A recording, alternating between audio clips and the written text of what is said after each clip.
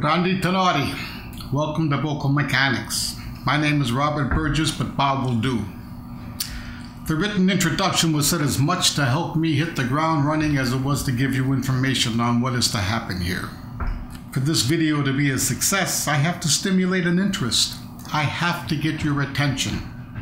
And the only way I could possibly do that is to show you how my teacher got mine. This video is a synthesis of my first half-dozen lessons with her. I will give them to you as she gave them to me, new student that I was. Then I will relate how the vowels that she taught in those first few lessons allowed me to peer into the art of Enrico Caruso. The introductory lesson was complimentary. After she took me up and down the scales to check me out, she got off the piano bench and came over to me, and she asked me to locate the joint that connects the jaw to the head. She said it's in front of the ears, and if you open and close your mouth, your fingers will stumble into it. Then she said, take your middle fingers and do like this. Put the thumb tip, the thumb right on the tip of the jaw. And she said that space, that hole, must be as big as possible. That's not necessarily true, but I got the message. Know where that hole is. And this dimension. Then she said, take a breath as if I were going to yawn. A half yawn breath. And no more than 3/4 full, because we're not lifting weights.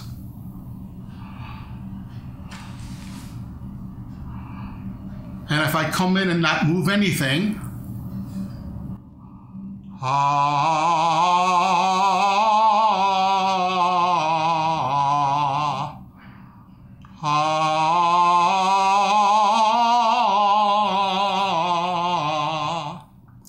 Now this first lesson didn't have any particular meaning for me, nothing to write home about.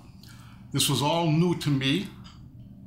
But I was a good student and I did what she said. I took it home and I worked the 5-tone scale and the octave.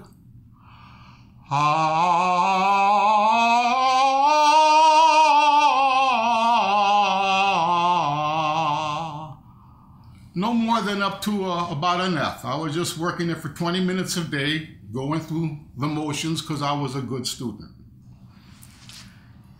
Now my head is up, not because she told me to pick my head up. She didn't say anything, up or down. This is where it came to be. And all I want to say about it right now is with the head up, it's not easy to push. I can't do this with my head up.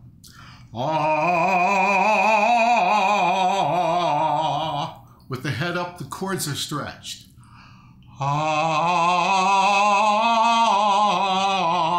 It's a light mechanism. Now what you see here is a finished product. That day I didn't know what I was doing, I just went through the motions.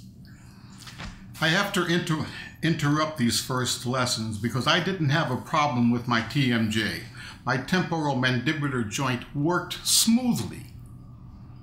Not till I began to teach that I realized that most of the population has a little squiggle, a little hitch, a little click in this joint, and it can be a problem. But for the most part, if a student has a little something there, I tell them to get on the other side. We're just learning how to open our mouth and take a breath.